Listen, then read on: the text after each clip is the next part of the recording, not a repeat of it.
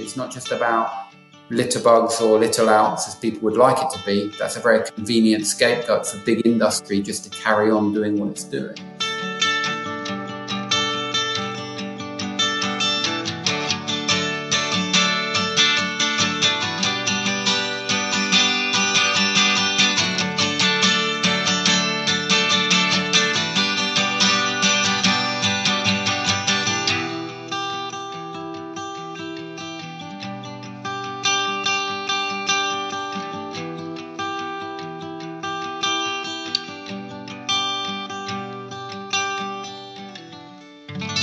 Hello and welcome to the UK Surf Show. We are your hosts. I'm Pete. And I'm Leighton. This is a very special podcast for this episode as it's centred around the most important and irreplaceable part of surfing, which is our ocean. We're extremely fortunate to have half an hour with the one and only Hugo Tagholm, the CEO of Surfers Against Sewage. Yeah, this guy is on a mission and his achievements so far are phenomenal. He educated us with such passion in this podcast. We're just really happy to pass it on to you. You know, it just makes you think. Let's all just make the effort to just do that a little bit more. And you know, we've only got one ocean, we've only got one planet. Yep. So now we'll get into it with Hugo. We start off by talking about his own surfing first, don't we? Yeah. Start talking about himself. And then he quickly moves the conversation into the causes which he is most passionate about, which you can just tell as you listen. You can tell by the passion in his voice and the way he talks and his knowledge of everything. Yeah, well, it was just, you know, like you said, it educated us. Yeah. So without further ado, here we go. Yeah. So we're wondering, where do you surf mostly at the moment? Well, I live in Truro, so I surf depending on the season on both coasts, but mainly up at the sort of Perranporth area. Sometimes at Aggie because our office is based just above Trevornance Cove, and all around the sort of normal north coast spots, depending on the size of the swell, the direction of the wind. You know, any surfer is pretty adaptable with moving around between those spots that will pick up the best swell and be best depending on the wind. And Cornwall, we're really lucky, aren't we? Because we've got coastlines that face in every direction and that can sort of handle, most. Yeah, definitely. Yeah. Big wave surfer, I would probably surf very average size waves for most people. But so what sort of board do you normally like to go to then? What's your go-to board? Again, a whole range of sort of boards depending on conditions. But, my go-to boards, length really is a 5'10", 5'11", quads. I've got a couple of Channel Islands I really like. I've got a Bonza that I've been riding quite a lot. That's really nice. On days like today, summertime, you might find me on a foamy, you might find me on a longboard, you might find me on a hand plane on some days. All sorts of different craft depending on the types of waves. But yeah, short boards sort of predominantly. You've got a whole quiver of boards then. Yeah, I've got a few boards. I've had most of them for quite a long time actually. So I haven't bought sort of many new boards sort of recently, but yeah, they seem to serve a great purpose. And how often do you manage to get out and surf now? Now being a CEO of SAS, how often can you still get out? Well, look, I can't surf all the time because I've got a really busy job.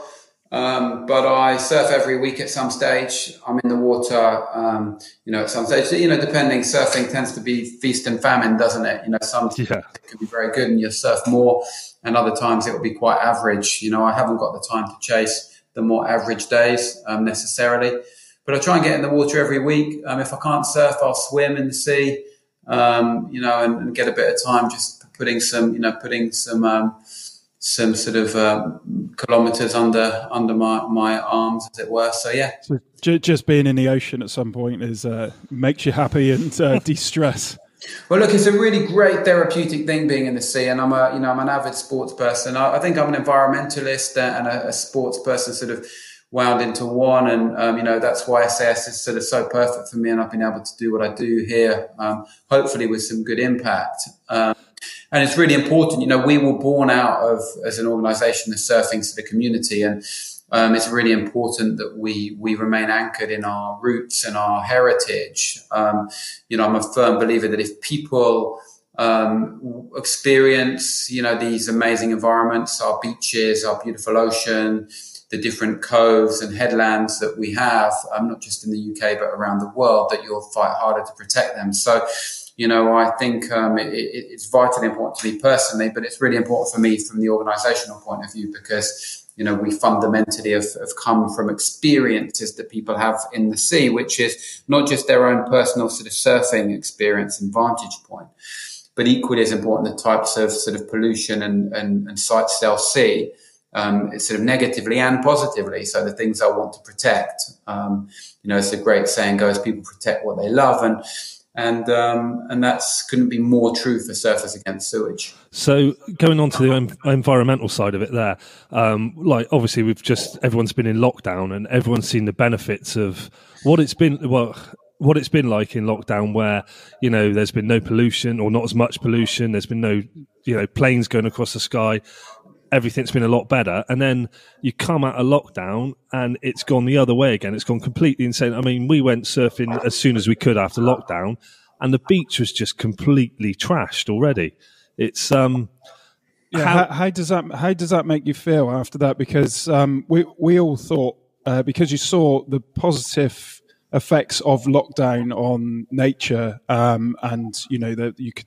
There was all stories all around the world about nature coming into cities and stuff. And then, and we were really hopeful that, because it's going to go this way now, people are going to be more mindful. And then it was the first weekend that we were out of lockdown, and we live by the beach, but it's not a surf break. And here it was just rubbish everywhere, left by holiday makers and stuff. So, how does that make you feel? Like, are you and as an organisation about that? You're a bit disappointed in people from that, or? Well, look, I think it's an interesting situation that we've found ourselves in with the global pandemic, and of course, ultimately, the pandemic has really arisen because of our destruction of nature at large. So we've got to bear in mind that all of the encroachments that we as a human society on the planet have put in place on our forests, on our natural habitats, have made these things much more likely. And we found ourselves in this situation with the lockdown, and in the Western sort of world, as it were, in inverted commas, developed countries, a lot of the perception was very positive from the lockdown. And some of it may have been true, and some of it may have been a perception thing. People talked about birds singing more loudly. My understanding is they might have been singing less loudly because they weren't competing for the sort of airwaves, but people just thought that they were hearing them more clearly. So there's some interesting things. And you sort of outline quite a granular sort of part of it, which is the sort of littering stroke plastic pollution element, which is sort of right, which we'll come on to. Widely in the sort of the wider world, the pandemic actually had a negative impact in many places that weren't as wealthy as the UK or other countries, because people found suddenly their livelihoods compromised and had to access resources from nature in a different way. It increased poaching, it increased damage to wild habitats, all sorts of things that could no longer be protected. So we have to be quite careful with our assumptions on what has been good and bad with it. And of course, the residual good that we see now. So, there's the littering issue that you've sort of described, which is also really more broadly a plastic pollution issue, because people are behaving badly, leaving the stuff on the beach or in the park or in the countryside. But also it just shows how bad the plastic pollution crisis has got, and how we need to rely on the change in legislation and business practices to stop so much plastic being put on the market in the first place. But there are other things, because there are other things that have been good. People aren't, of course, flying so much. People aren't necessarily traveling as far afield. People are exploring and understanding their own ecosystems around them in a greater sense and with a greater respect. So people are changing, and their intentions. We did a big survey. Their intentions are good. They want to fly less, travel less. They want to work from home more. They want to use less plastic in their lives. They want to refill things more. All of those sorts of things. But of course, you unlocked society from this unprecedented event, and they all went to the beach, and there was a massive amount of sort of disrespect for the beach. There was a massive amount of hedonism. There was this sort of end of the world sort of scenario that we had faced. And I think there was a really big reaction to that, for good and for bad. I think what we've got to remember is the systems just can't contain and control the plastic that we have on this planet and the other things that we're manufacturing and consuming way too fast. So even if you put all of the plastic in the bin, it's going to end up being buried in the ground somewhere to haunt the planet for many years to come. Even if it ends up in an incinerator, it's going to create pollution that shouldn't be there and create a linear economy that uses resources faster than they can ever be replaced. Even if they get put in the recycling bin, we might find that they never end up getting recycled and end up getting shipped out to a country less fortunate than our own, and then put in a river there, or polluting the environment where people aren't as able to deal with it. So we've got to look at the whole systems change we need. It's not just about litter bugs or litter outs as people would like it to be. That's a very convenient scapegoat for big industry just to carry on doing what it's doing. We need to be able to go, how does everyone become more accountable for this? How does industry stop producing so much plastic? How do governments put the legislation in place to contain and control plastics and recycle and reprocess it here in the UK? And how do people start to respect their environments in a bigger and better way, and otherwise suffer the sort of consequences of not doing so? So it's a combination of factors that we need to see. I think coming out of lockdown, you seem to be seeing even more use of plastic that's not going to be, not going to be able to go anywhere else afterwards. Like, I know it's needed, like all the screens and all the PPE and everything like that, but it's that same thing again. It's all just more plastic. And I don't know, the government's attitude seems to be towards it is the problem with plastic is throw more plastic at it. Well, no, I mean, it's sort of, I mean, to your point there, I think the challenge is, there's a huge health anxiety now, and rightfully, we've seen, around the world, 700,000 people have died from COVID-19 now, 20 million infections worldwide, countries going back into the second spike of the disease, and in people's own personal ecosystems, they're very worried about their sort of health. And sadly, this is translated into an anxiety around all sort of things being packaged and single use again. So lots of places that were making good progress on reusable cups, on refill schemes, on other ways to avoid plastics, have now taken a backward step, and hopefully that's temporary. We've seen a delay in legislation that we fought really hard for, things like the bans on straws and stirrers and cotton bud sticks. We've seen a delay in the implementation of a deposit return scheme that can create the sort of domestic recycling economy that we need.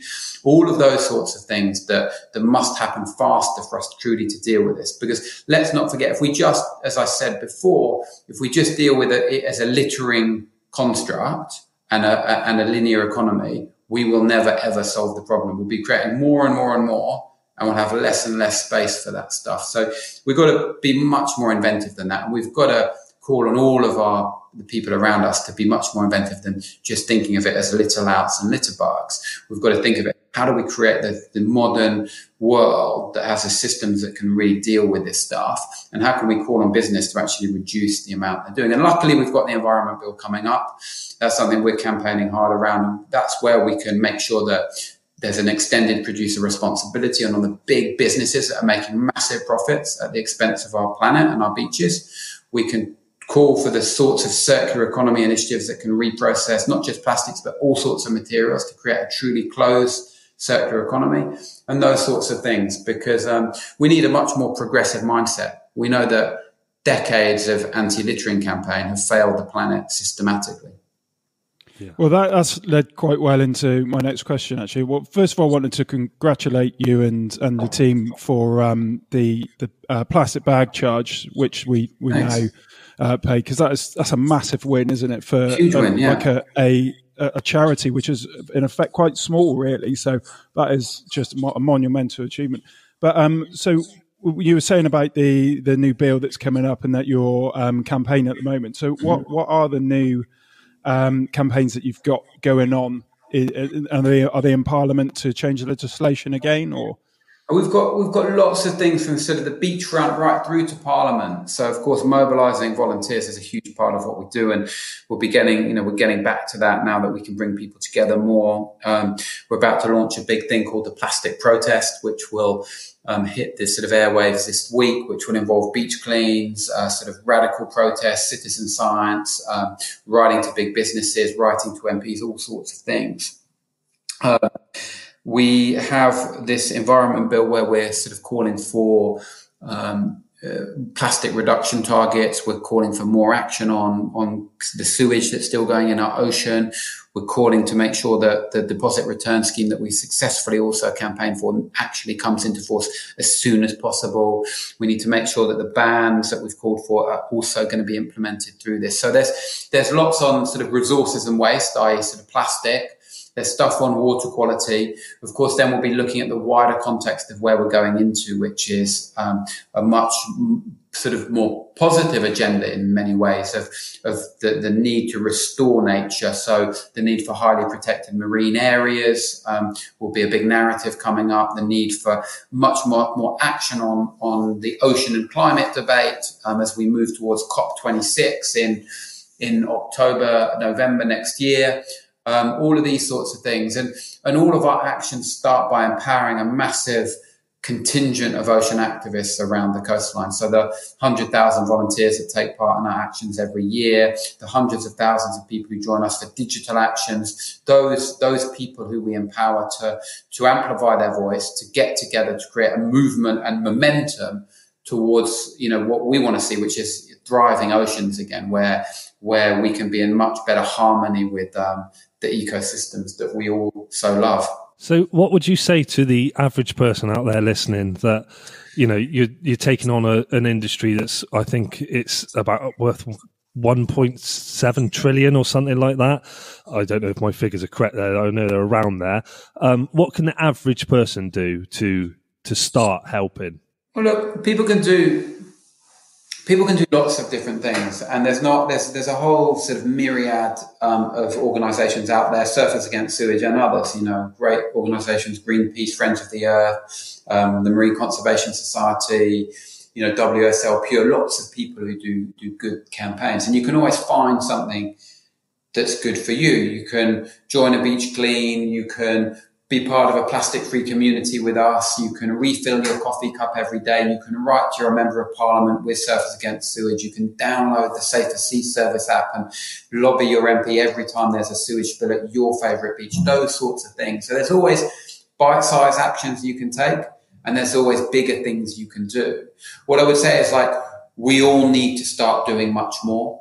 It's not enough just to scratch the surface. If you think about just making a small contribution to the environmental movement, it's the biggest threat. We're in an environmental crisis at the moment. We've got the biodiversity crisis, the climate crisis, and we are fundamentally reliant on the planet's natural systems being restored to help us, thrive on this planet as best we can. So we can all do much more. It's important that we don't offset a massive sort of Western footprint of sort of consumption with just a small action. So we need to think about what we eat, whether you want to change your diet to be more flexitarian, whether you want to be vegetarian, vegan, you need to think about how much you're traveling, you need to think about how much you're consuming, and try and see where you can nip and tuck your life, in ever increasing sort of circles to hopefully be a bit more sustainable. Fast fashion, see what you can wear for longer, keep your clothes for longer, don't, buy on a fashion whim so much. So there's lots of things you can do with your consumer muscle power, but also with your voice. So lend your voice to the organisations that you care most about. Yeah, I know that my boys really want to get involved in beach cleans and stuff, which we're going to do this year. It's kind of like a cool thing. They've made it cool for them for some reason. They're really itching to be members of Surfers Against Sewage. Great. it's got that cool vibe to it. Like I know we talk a lot about the film Blue Juice, and back in 1995, when you watch it now, you realise that Surfers Against Sewage logos were everywhere in that film. It's like I only noticed that the other day. Absolutely, yeah. Yeah, so it's kind of a cool charity to be part of now. What was the questions I was going to ask you about? Now we've left the EU. I know there was some legislation from the European Union to sort out the pollution basically in the seas, which was originally what Surfers Against Sewage was about, was to stop the raw sewage being pumped into the sea. Are you kind of worried about maybe a bit of a kind of rewind on that legislation now we've left the EU, or are you campaigning for that kind of in preparation for that to happen? Well, look, we've been on this for quite a long time now, and of course the Environment Bill has been delayed, and that's effectively what is going to be replacing, alongside the Agriculture Bill as well. This is what's going to be replacing lots of those EU laws. Some of them, the government will say have been sort of transposed and will be upheld accordingly. But there is a great question mark of how the government's going to be held to account by what will be the new Office for Environmental Protection, whether it will really have teeth. There's a question mark of whether we'll really implement legislation and introduce legislation that will beat European standards. Already we're seeing, how we're struggling on water quality. For example, we're a woeful 25th out of 30 European countries for our water quality. Our rivers are struggling. Just 14% of our rivers meet good ecological status. All of these things need much more action and much tougher legislation. Sadly, we're in a moment when, of course, because of, some of the economic challenges we face, we also hear from the government agendas like build, build, build.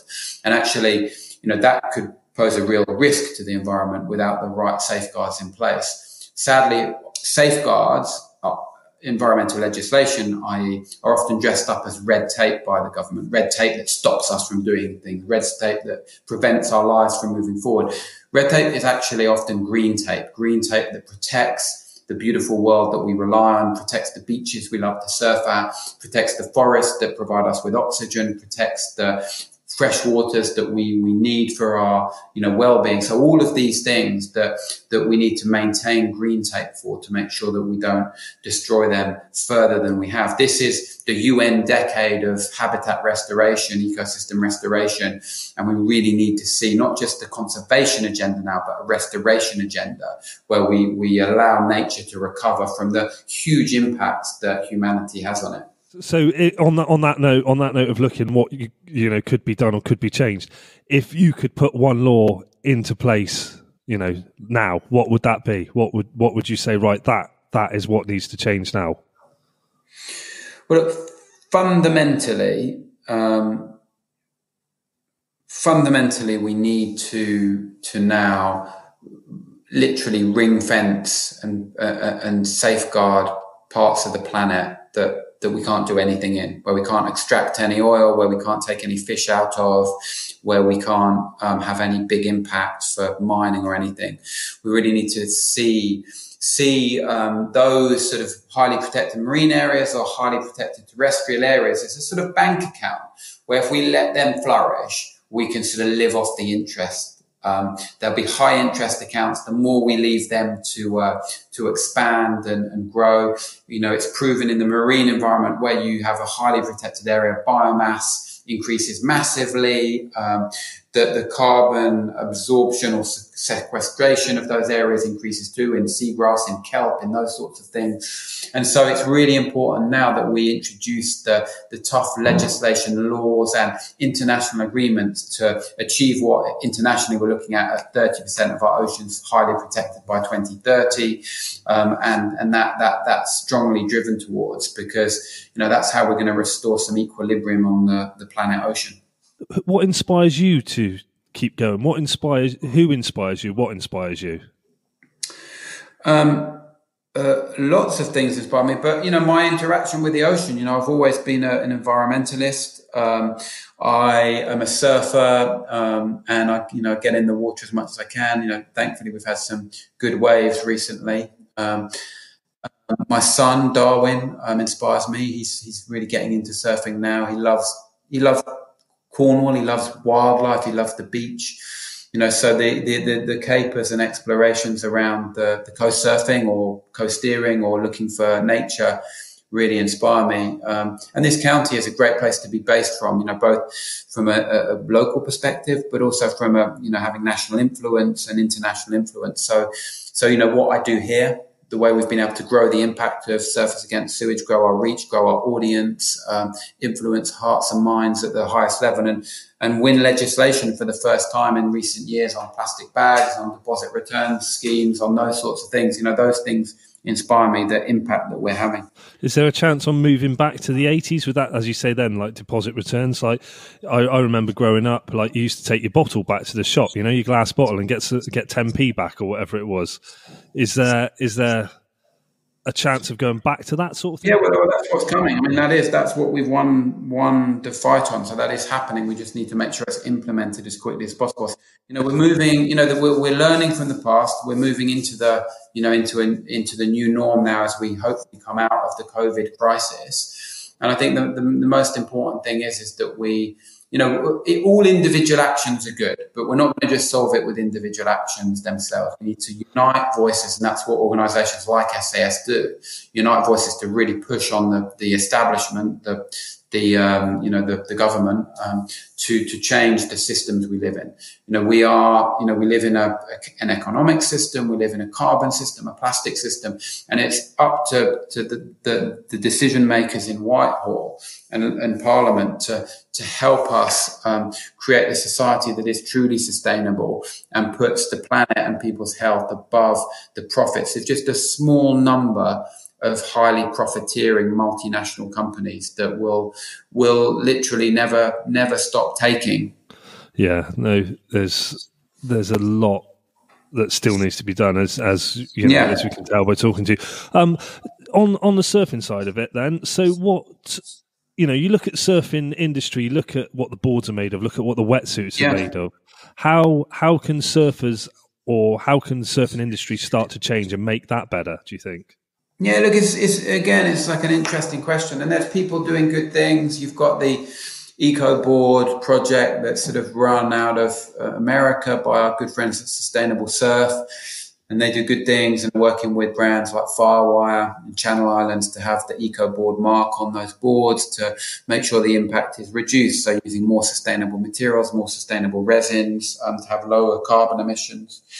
You've got the surf industry getting in to sort of supporting things like the replanting of mangrove sort of habitats and the protection of reefs. Of course, the equipment we use is damaging, but you see, petrochemical based neoprene being, gradually replaced by Ulex, which is a much more sustainable material. You've got great brands like Finisterre looking at the potential wetsuit to wetsuit recycling and the technology we'll need to do that.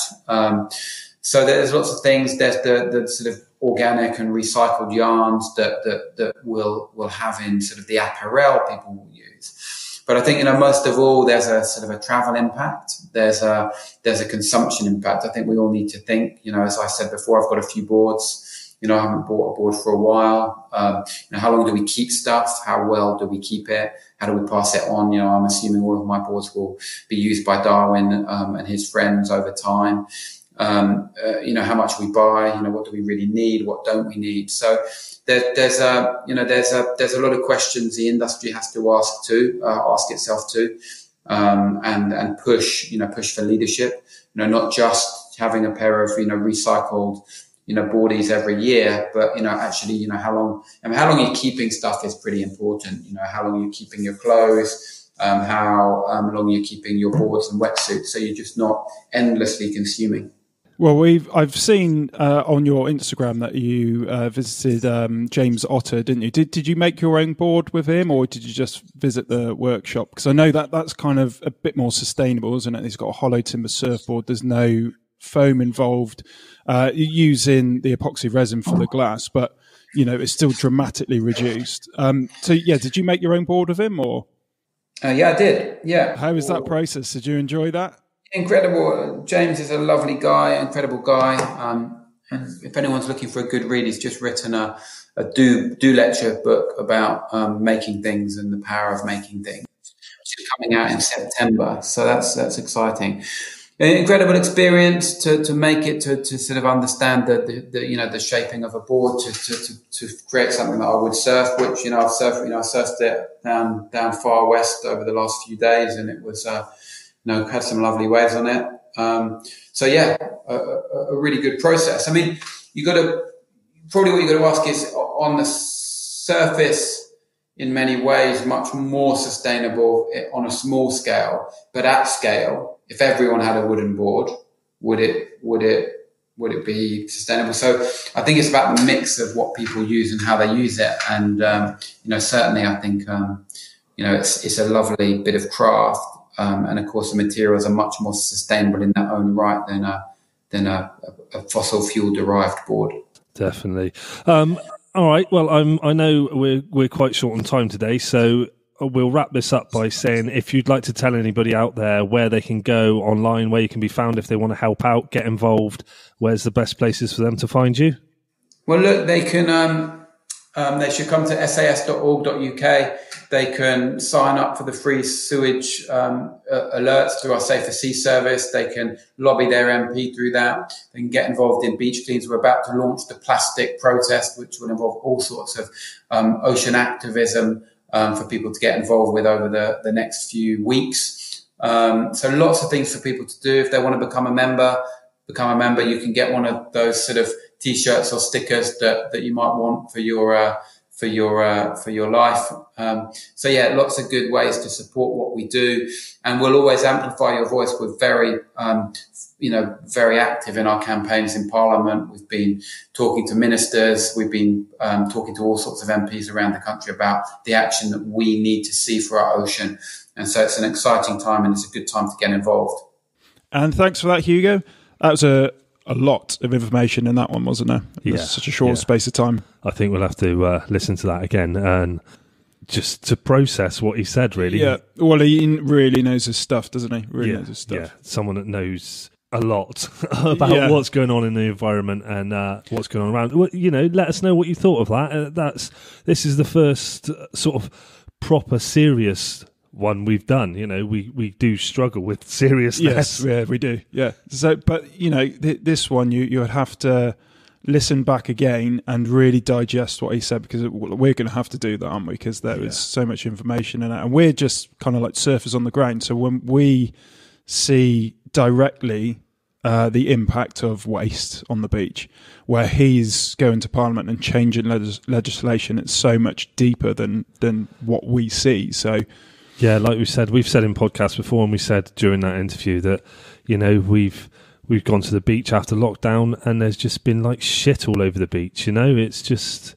Yeah, but he's saying, it's more the responsibility of industry rather than people. But people still have to do their part as well. So, like, if you wanted to get involved with Surfers Against Sewage, you can contact your local rep. Don't contact Hugo directly, because he's an extremely busy man. He probably won't answer you. So in every region around the UK, you will have a local Surfers Against Sewage rep. They will be able to give you information on next beach clean and any other way that you can get involved. So make sure you check them out and do that. Do some good.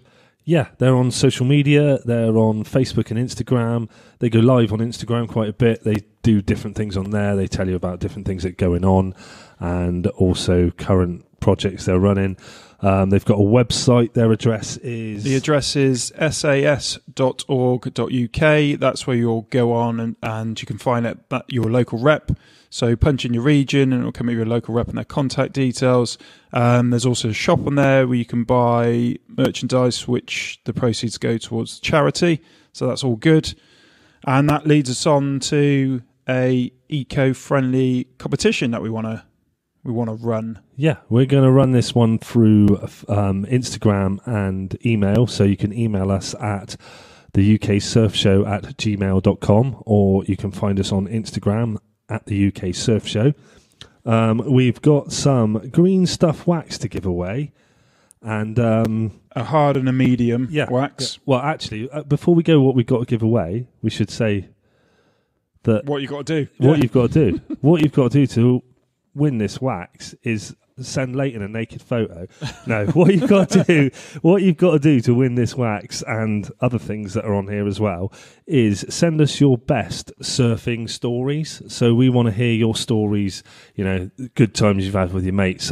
Someone sent me a story already on Instagram, and I laughed hard. And it doesn't have to be funny. It doesn't have to be funny. moving. It will help if it's funny. But it could be a moving story. It could be something really serious. We will struggle with that. But be aware that the story we pick as the winner will be read out. Okay, so we're going to read that out live, and you will win. You will win some green stuff surf wax. You will win one hard, one medium. So you've got a base coat and a top coat there. You'll also win a handmade surfer's scrub, which is by a company called 6 Foot and Clean, and it's a natural shampoo, and they also do exfoliating scrub. So you'll get one coffee grounds exfoliating scrub, and you'll get one natural shampoo bar. Yeah, they smell good. They smell really good. They just smell really good. We might just keep them and sniff them. Just sniffing stuff. I won't say that one. That was close. Yeah. And then there's another wax as well we got sent, which is West Coast Surf Wax. That is handmade in Wales. That's all natural surf wax, handmade, sustainable. That's for cold water, isn't it? That's cold water wax as well. And they sent you a nice funky little sticker with that as well. Yeah, you could stick it on your van, couldn't you? And your van, your car, your board. Yeah, cool. Your wife. Whatever. So there's all those prizes there. So, we've got 3 different lots of wax there, and we've got 2 body scrub things. Yeah. Really and good. So the duration of this competition is going to be you've got to the end of September. Yeah. So the last day of September is your closing date for this one, and then we will pick a winner before the next podcast in the first week of October. And we will read your story. However funny, rude, inspirational or moving it is, we'll read it out on the next podcast after the competition closing date. Yes, so that is the 30th of September 2020. So if you're not in by then, tough, you missed it.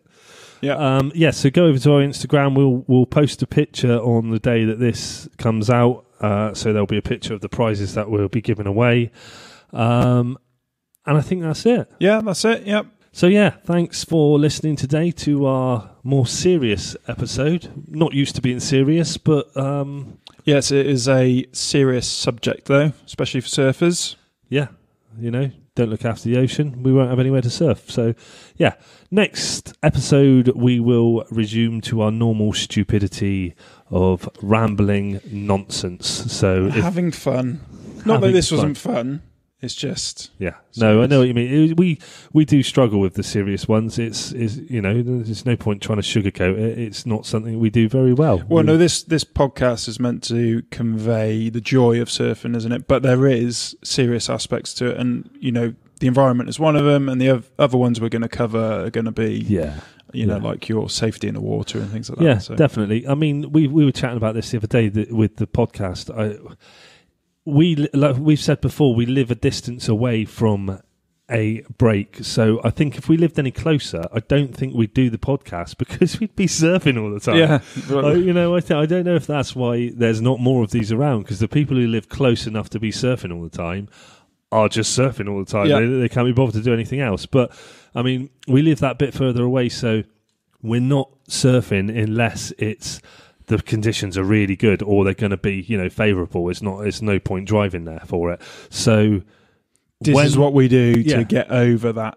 This is what we do. This is, hopefully we're doing the same for you out there as well. You're listening to a podcast. It's getting you excited about surfing and the issues around it, and just the community, and everyone's just nice. Yeah, and we want people to get in contact as well. Yeah, get in contact and get involved with us. We're, find us on Instagram, Facebook, Twitter.